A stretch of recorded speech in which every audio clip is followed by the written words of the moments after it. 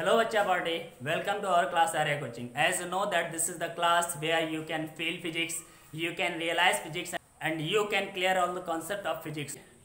I would like to say that if you are learning physics by clearing the concept of it, so definitely you will fall in love with physics. It's my promise, 100% you will fall in love with physics. So get ready for falling in love with physics. So very first I would like to say that if you have not subscribed my channel, so please subscribe it and enjoy all the videos, because there are many chapters are available on my YouTube channel. So you can enjoy these all videos and you can get a lot of knowledge, a lot of benefits.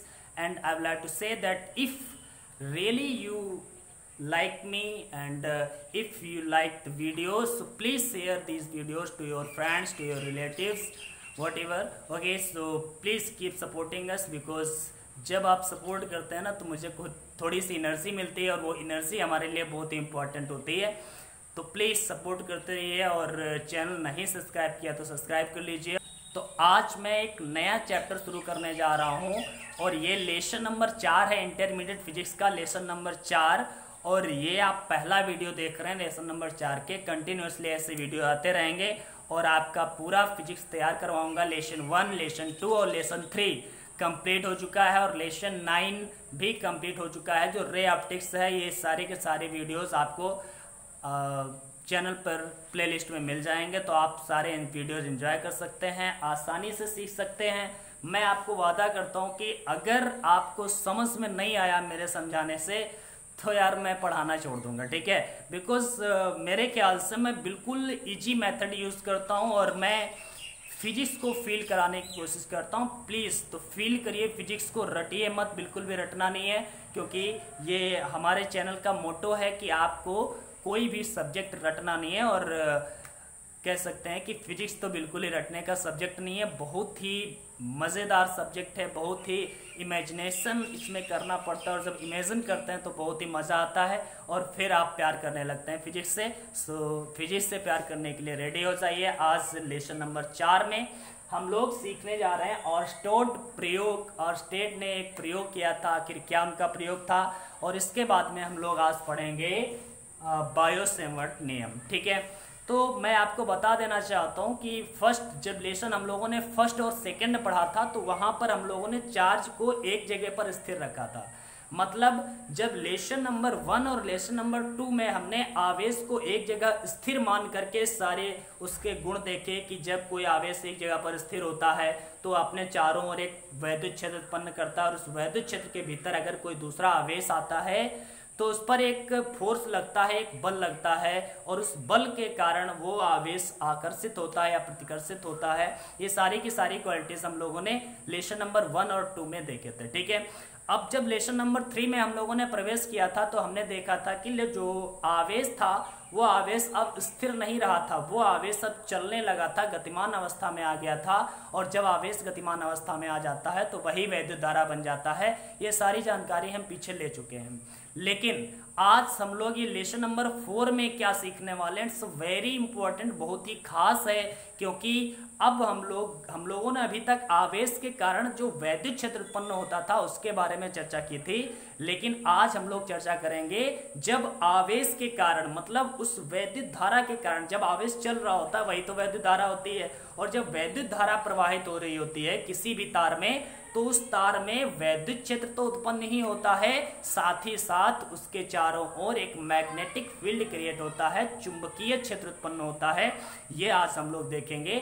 मतलब कहने का ये, जब कोई तार होता है और तार में धारा प्रवाहित होती है तो यह वैद्युत क्षेत्र तो उत्पन्न ही करता है और साथ ही साथ यह चुंबकीय क्षेत्र भी उत्पन्न करता है. ये बात सबसे पहले हमारे बहुत ही अच्छे वैज्ञानिक ऑर्स्टेड ने हमें बताया, उन्होंने प्रैक्टिकल किया और वो मैं प्रैक्टिकल आपको दिखा रहा हूं 3 चित्रों के माध्यम से, ठीक है. तो पहले चित्र में देखें, पहले चित्र में हमें दिखाई दे रहा है कि एक ये तार AB है, इसको बैटरी से जोड़ दिया गया है, 20 वोल्ट की बैटरी है और इसमें एक कुंजी K को लगा दिया गया है. अच्छा, यहाँ पर जो एक नीडल रखी गई है, सुई रखी गई है, और ये सुई कैसी है कि ये चुंबकीय क्षेत्र पाते ही विक्षेपित हो जाती है. अगर इसके आसपास या इसमें चुंबकीय क्षेत्र का प्रभाव अगर होगा थोड़ा सा भी तो ये तुरंत हिल जाएगी, इधर हिले या इधर हिले, किसी भी तरफ हिल जाती है, ठीक है।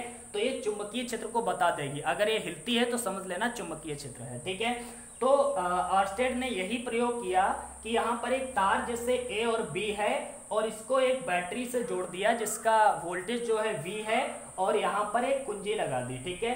कुंजी अभी ऑफ है, अर्थात इसमें धारा प्रवाहित नहीं हो रही है, और जब धारा प्रवाहित नहीं होगी तो अभी चुंबकीय सुई जो रखी है इस पर कोई प्रभाव नहीं पड़ रहा है। लेकिन ऑर्स्टेड ने क्या किया, जब इस कुंजी को दबाया और जैसे ये दोनों पार्ट जुड़ते हैं, इसको दबाया, यहाँ पर देखते हैं दूसरे नंबर में, यहाँ पर जैसे दबाया तो हुआ क्या, इस तार में धारा प्रवाहित होना शुरू हुई, ठीक है। और हमें ऑर्स्टेड ने देखा कि जब इस तार में धारा प्रवाहित हुई ना, तो हुआ क्या, ये जो सुई रखी थी वो एक दिशा में विक्षेपित हो गई, ये झुक गई, देख रहे हैं ना, ये एक तरफ झुक गई। इसका मतलब क्या था, इसका मतलब सिंपल सा ये था कि अगर ये सुई झुकी है, इस सुई में अगर विक्षेपण थोड़ा सा भी हुआ है, थोड़ी सी भी हिली डुली है, इसका मतलब इसने कहीं ना कहीं चुंबकीय क्षेत्र का आभास किया होगा, ठीक है। और उसके बाद में फिर क्या किया, जब इसमें धारा प्रवाहित हुई तो सुई एक तरफ झुकी, और उसके बाद में जैसे ही धारा को फिर बंद किया, फिर इन दोनों तारों को अलग अलग किया, तो फिर क्या हुआ, ये सुई दूसरी तरफ झुक गई। अब की बार इधर, पहले इधर की ओर झुकी थी और अब की बार इधर की ओर झुक गई। इसका मतलब क्या हुआ, अब की बार चुंबकीय क्षेत्र किसी दूसरी दिशा में उत्पन्न हो गया है।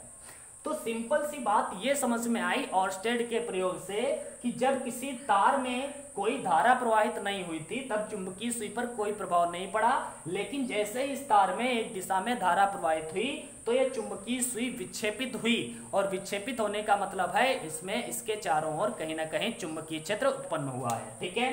अब उसके बाद में जब धारा बंद की गई तो दूसरी ओर विक्षेपित हो गई, तो इसका मतलब है कि अब फिर एक चुंबकीय क्षेत्र उत्पन्न हुआ है, लेकिन वो अब की बार उस पहले वाले चुंबकीय क्षेत्र की विपरीत दिशा में हुआ है। तो हम कह सकते हैं कि जब किसी तार में धारा प्रवाहित होती है तो वह अपने चारों ओर चुंबकीय क्षेत्र उत्पन्न करता है। यह ऑर्स्टेड के प्रयोग से हमें पता चलता है। मतलब जब किसी तार में धारा प्रवाहित होती है तो वैद्युत क्षेत्र तो वह आसपास उत्पन्न ही करता है, लेकिन वैद्युत क्षेत्र के साथ साथ वह चुंबकीय क्षेत्र उत्पन्न करता है। ये बात समझने वाली है। ये लेसन नंबर 4 का मेन पॉइंट है। प्लीज फील करिए, फिजिक्स को रटिए नहीं, मैंने बताया है, ठीक है। तो ऑर्स्टेड का प्रयोग हम लोगों के समझ में आया है, और अब हम लोग पढ़ते हैं बायो-सेवर्ट नियम। ये जो बायो-सेवर्ट नियम है आखिर किसके बारे में है? तो भाई ऑर्स्टेड ने क्या बताया था? ऑर्स्टेड ने केवल ये बताया कि अगर किसी तार में धारा प्रवाहित करते हैं तो उसके चारों ओर चुंबकीय क्षेत्र उत्पन्न होता है, लेकिन वह चुंबकीय क्षेत्र कितना उत्पन्न होता है ये ऑर्स्टेड ने नहीं बताया था। और ये बताया था किसने? तो ये बताया है बायो-सेवर्ट ने कि आखिर चुंबकीय क्षेत्र कितना उत्पन्न होता है इसके बारे में, ठीक है। तो चुंबकीय क्षेत्र जब कितना उत्पन्न होता है इसके बारे में बायो-सेवर्ट ने 4 बातें कही। कितनी बातें कही? 4 बातें कही। याद रखिएगा, वो चारों बातें मैंने यहाँ पर लिखी हुई है, मैं एक एक करके आपको समझाने वाला हूँ। मस्ती से पढ़िए, कोई भी टेंशन लेने की बात नहीं है, ठीक है। बस लेकिन वीडियो अच्छा लगे तो उसे लाइक कर दीजिएगा और कमेंट करके जरूर बताइए कुछ ना कुछ कि आपको वीडियो कैसा लगा, या फिर आपको समझ में आया ही नहीं आया। अगर नहीं समझ में आता है, कुछ भी आपको कुछ गड़बड़ लगता है, या फिर कुछ भी आपको पूछना है तो आप हमें कमेंट करके पूछ सकते हैं, ठीक है। तो हम लोग अब बायो-सेवर्ट नियम को थोड़ा सा पढ़ लेते हैं, ठीक है। तो इसमें क्या पढ़ना है? इसमें हमने देखा कि एक तार है, ये एक तार है और इस तार में I एम्पियर की धारा प्रवाहित की गई, ठीक है। ये तार है और तार में I एम्पियर की धारा प्रवाहित की गई। अभी हम लोगों ने ऑर्स्टेड का नियम पढ़ा है, उसमें हमें पता चला है कि जब किसी तार में धारा प्रवाहित करते हैं तो उसके चारों ओर चुंबकीय क्षेत्र उत्पन्न हो जाता है। तो जब इस तार में धारा प्रवाहित की गई तो इसके चारों ओर भी एक चुंबकीय क्षेत्र उत्पन्न हुआ होगा। अब इसके चारों ओर जब चुंबकीय क्षेत्र उत्पन्न हुआ तो हमने मान लिया इसके चारों ओर चुंबकीय क्षेत्र जहां पर उत्पन्न हुआ है उस चुंबकीय क्षेत्र के भीतर कोई बिंदु P ले लिया कि इस बिंदु P पर चुंबकीय क्षेत्र आखिर कितना होगा, ये हम लोग देखते हैं, ठीक है। ये बायो-सेवर्ट ने अपने नियम में बताया। अच्छा, इसके लिए हम क्या करते हैं? इस पूरे तार के कारण चुंबकीय क्षेत्र हम पहले नहीं निकालते हैं। सबसे पहले हमें एक छोटे से अल्पांश के कारण चुंबकीय क्षेत्र निकाल लेते हैं और फिर पूरे तार के कारण निकालने में हमें कोई दिक्कत नहीं होगी, वो बताऊंगा कैसे, ठीक है। तो सबसे पहले हम क्या करते हैं, इस तार को एक छोटा सा अल्पांश ले लेते हैं। इस अल्पांश को कह सकते हैं A और B। ठीक है, यहां से यहां तक का एक छोटा सा अल्पांश है जिसकी लंबाई dl यहां पर दिखाई गई है।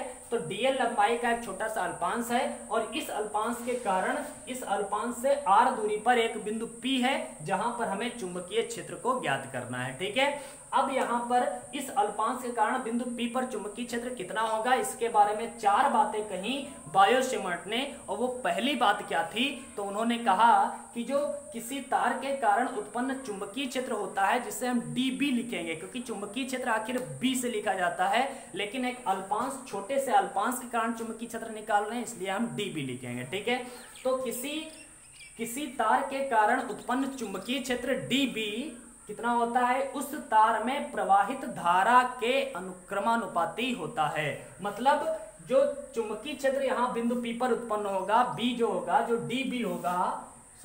dB होगा वो कितना होता है, इस तार में प्रवाहित धारा के अनुक्रमानुपाती होता है। तो बच्चा यहाँ पर धारा कितनी प्रवाहित हो रही है, I, तो मतलब I के अनुक्रमानुपाती होता है, अर्थात dB अनुक्रमानुपाती I। भाई यहाँ पर हमें यह समझ में आ रहा है कि अगर मैं धारा का मान बढ़ा दूंगा तो चुंबकीय क्षेत्र का मान बढ़ जाएगा, धारा का मान घटा दूंगा तो चुंबकीय क्षेत्र का मान घट जाएगा। अतः जो चुंबकीय क्षेत्र होता है dB वह धारा I के अनुक्रमानुपाती होता है। ठीक है, अब नेक्स्ट बात क्या कही गई, नेक्स्ट बात उन्होंने दूसरी बात कही और दूसरी बात में लिखा कि जो चुंबकीय क्षेत्र dB है वह तार की अल्पांश की लंबाई मतलब डेल्टा L या DL के अनुक्रमानुपाती होता है। मतलब कहने का ये, अगर ज्यादा लंबा तार होगा तो उसके कारण चुंबकीय क्षेत्र ज्यादा होगा, छोटा तार होगा तो कम चुंबकीय क्षेत्र होगा। ठीक है, तो मतलब है कि जो चुंबकीय क्षेत्र dB होता है वह तार की लंबाई के भी अनुक्रमानुपाती होता है। हम कह सकते हैं कि जो dB है वह अनुक्रमानुपाती है किसकी, तार की लंबाई। तो दूसरी बात हम लोगों को समझ में आ गई है। अब नंबर 3 की बात करते हैं। नंबर 3 में उन्होंने क्या कहा, नंबर 3 में उन्होंने कहा, ध्यान से समझिएगा, ये थोड़ा सा टिपिकल है लेकिन आपको समझ में आ जाएगा, मुझे पूरा विश्वास है कि चुंबकीय क्षेत्र dB अल्पांश की लंबाई तथा अल्पांश को बिंदु P से मिलाने वाली रेखा के बीच बने कोण थीटा की ज्या के अनुक्रमानुपाती होता है। मतलब कहने का यह है, समझिए जरा, यहाँ पर जो चुंबकीय क्षेत्र डेल्टा B होता है, बिंदु P पर उत्पन्न चुंबकीय क्षेत्र जो डेल्टा B होता है वह डेल्टा B कितना होगा, अल्पांश की लंबाई डेल्टा L और अल्पांश को बिंदु P से मिलाने वाली रेखा, ये जो दिख रही है रेखा, अल्पांश को बिंदु P से मिलाने वाली रेखा और अल्पांश की लंबाई डेल्टा L के बीच में बने कोण थीटा, मतलब थीटा की ज्या के अनुक्रमानुपाती होता है, मतलब साइन के अनुक्रमानुपाती होता है। हम कह सकते हैं कि जो डेल्टा B होगा या dB होगा वो dB कितना होगा, अनुक्रमानुपाती होगा साइन थीटा के, कितना, साइन थीटा के। जो थीटा जो है वो क्या है, तो थीटा है अल्पांश की लंबाई dl और अल्पांश को बिंदु P से मिलाने वाली रेखा के बीच में बना हुआ कोण, और इस कोण की ज्या के अनुक्रमानुपाती होता है चुंबकीय क्षेत्र। ये दिया है नंबर 3 में। ठीक है, तो ये नंबर 3 हो गया, इक्वेशन नंबर 3 लिख देता हूं यहाँ पे। अब नंबर 4 में क्या है भाई, तो नंबर 4 में बताया गया कि चुंबकीय क्षेत्र dB अल्पांश की बिंदु P से दूरी के वर्ग के व्युत्क्रमानुपाती होता है। समझ रहे ना, समझिए, मतलब है चुंबकीय क्षेत्र जो dB है, चुंबकीय क्षेत्र dB जो है बिंदु P पर उत्पन्न होगा वह किसके व्युत्क्रमानुपाती है, वह व्युत्क्रमानुपाती है अल्पांश की बिंदु P से दूरी, मतलब अल्पांश की बिंदु P से दूरी क्या है, r, तो r के वर्ग के व्युत्क्रमानुपाती है। r का वर्ग मतलब r स्क्वायर के व्युत्क्रमानुपाती होता है चुंबकीय क्षेत्र। मतलब हम कह सकते हैं कि जो dB होगा वो व्युत्क्रमानुपाती है r स्क्वायर के। तो हम कह सकते हैं कि dB अनुक्रमानुपाती 1/r²। ठीक है, क्योंकि यह जो चुंबकीय क्षेत्र डेल्टा B है वह अल्पांश की बिंदु P से दूरी मतलब r के वर्ग के स्क्वायर के व्युत्क्रमानुपाती होता है। ठीक है, ये इक्वेशन नंबर 4 आ गई है। ये चारों पॉइंट समझना बहुत ही इंपॉर्टेंट है, और अगर एक बार में अगर आपको नहीं समझ में आया है तो प्लीज इसे दोबारा देख लीजिए और 100% आपको समझ में आएगा, ये मेरा वादा है। तो आप देखते रहिए, हमारे साथ बने रहिए। तो अब हमें क्या करना है, अब 3 नहीं 4 हैं, तो चारों इक्वेशन को मिलाने पर, मतलब चारों समीकरणों को एक में मिलाते हैं। तो चारों समीकरणों को मिलाने पर पता चलता है कि क्या हो जाएगा भाई, जो dB है, dB वो अनुक्रमानुपाती है I के अनुक्रमानुपाती है, dl के भी अनुक्रमानुपाती है, तो इनटू में dl भी लिख दिया। साइन थीटा के भी अनुक्रमानुपाती है, तो साइन थीटा भी लिख दिया, और अपान में आर स्क्वायर के व्युत्क्रमानुपाती है, इसलिए आर स्क्वायर अपान में रहेगा। तो ये जो इक्वेशन मिला dB अनुक्रमानुपाती I डेल्टा L या dl sine theta upon R square, ये जो है यही कहलाता है बायो-सेवर्ट नियम का इक्वेशन। ठीक है, तो अब हम देख रहे हैं अगर अनुक्रमानुपाती का निशान जब जब हटा है तब तब कोई ना कोई नियतांक आया है, तो यहाँ पर भी आना चाहिए, और यहाँ पर जो नियतांक आएगा वो क्या होगा, तो हम बता रहे हैं आपको dB बराबर आएगा, तो नियतांक आएगा म्यू नॉट अपान 4 पाई और इंटू में I dl sine theta upon R square. It's very important equation, numericals में बहुत ही यूजफुल है, तो इसे याद रखिएगा। यहाँ पर म्यू नॉट अपान 4 पाई यही था इसका नियतांक, और याद रखिए म्यू नॉट जो है ये क्या है, निर्वात की चुंबकशीलता, क्योंकि जैसे हम लोगों ने पढ़ा था वैद्युत क्षेत्र में एप्सिलॉन नॉट क्या था, निर्वात की वैद्युतशीलता, इसी प्रकार ये जो म्यू नॉट है वो क्या है, निर्वात की चुंबकशीलता है। और यह चुंबकशीलता का मान आखिर कितना होता है, तो याद रखिए म्यू नॉट का जो वैल्यू होता है वो होता है 4 पाई इंटू 10 की पावर -7, 4 पाई इंटू 10 की पावर -7, ये इसका वैल्यू होता है। याद रखिए, वेरी इंपॉर्टेंट। ठीक है, तो इट्स वेरी इंपॉर्टेंट डेरिवेशन। तो ये इक्वेशन बहुत ही इंपॉर्टेंट है, याद रखिएगा, इसका जो वैल्यू है ये भी याद रखिएगा। तो ये क्लास यहीं पर समाप्त करते हैं, और फिर मिलेंगे हम एक नए टॉपिक के साथ में। इसी लेसन का एक अगला टॉपिक मिलेगा बहुत ही जल्द आपको। तो आज की क्लास यहीं पर समाप्त करते हैं, लेकिन मैं कहना चाहूँगा अभी तक अगर आपने हमारा चैनल सब्सक्राइब नहीं किया है तो सब्सक्राइब कर लीजिए, और बेल आइकन को भी प्रेस कर दिए, क्योंकि आपको मिलते रहेंगे सारे के सारे नोटिफिकेशन। और हमारा साथ दीजिए, हमारा सपोर्ट करिए, तो मुझे बहुत ही अच्छा लगेगा। और कमेंट करके ज़रूर बताइएगा कि आपको ये वीडियो कैसा लगा, और फिर मैं मिलूँगा एक नए टॉपिक के साथ में अगले वीडियो में। तब तक के लिए बाय बाय।